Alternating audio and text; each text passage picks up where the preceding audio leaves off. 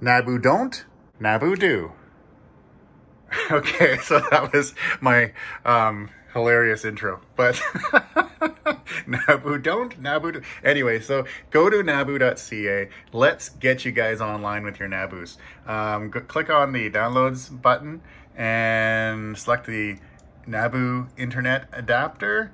And now you got your Windows version, Mac, and of course Linux. So if you're a Linux guy, you're gonna know exactly what to do. Install Mono, launch the application, throw it on your Raspberry Pi, whatever. So here we go, click download it, and your downloads folder, launch your setup. And of course, Windows doesn't want you to get any viruses from me. We got too many monitors, what's going on here? And let's select to install. Booyah. I'm using a certificate as well, so we got a signed application. Don't worry about it. Things are all good. Now it'll download any news. So if we have any updates for you, like we edit the main menu or add new software, then you're going to get a little information about it. Now go into your settings right off the get-go. Select your COM port that you're going to be using. Everything else is fine. I can go over that later. So click save, start your server. And then your NABU should just start loading. Okay, so we'll just wait for this to finish loading here. Booyah, we have a menu, we can play some games, everything's working fine.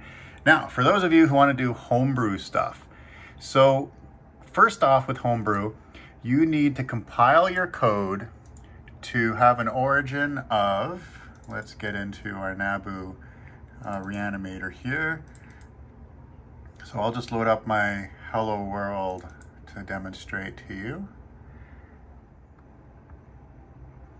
So set your origin to 140D, okay? Then read about all of the different ports that are available to you so that you know what hardware you're talking to, okay? And when you compile your application, what you're going to do is you're going to go into your file, settings, source, and change this checkbox to use your local folder. And then select a folder on your computer someplace. So in which case, for example, we'll select C drive, NABU segments is where I like to keep mine. And then name your file when you compile it to, we'll take a look at my batch file.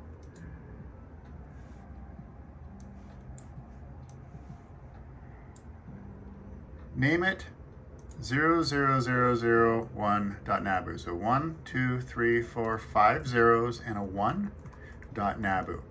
Okay, so just your binary file. And put it into your NABU segments file. Because when you do that, that will be the file that the boot ROM on the NABU is going to look for. And it's going to look for that 0001 file. So we're going to load the entire program when that happens. So what I'll do to demonstrate it is I have my NABU segments file folder selected. I have a checkbox here. I'll click save. I'll compile my hello world.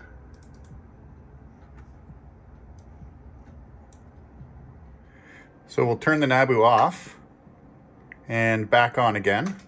That way we can clear any call stack that isn't being removed with the reset button. Now what I can do is I can start the server. We'll wait for it to boot up. There we go, it called the application, and there is our custom HomeBrew application. So that's how you install HomeBrew. And to go back to running the regular cycle, just stop your application, go back into settings, change the source, uncheck your box here. And then what you're gonna have to do is click start and then start your NABU up again and start playing games. Okay, that's everything. I hope that answers all the questions, and let's see you guys on the NABU Network.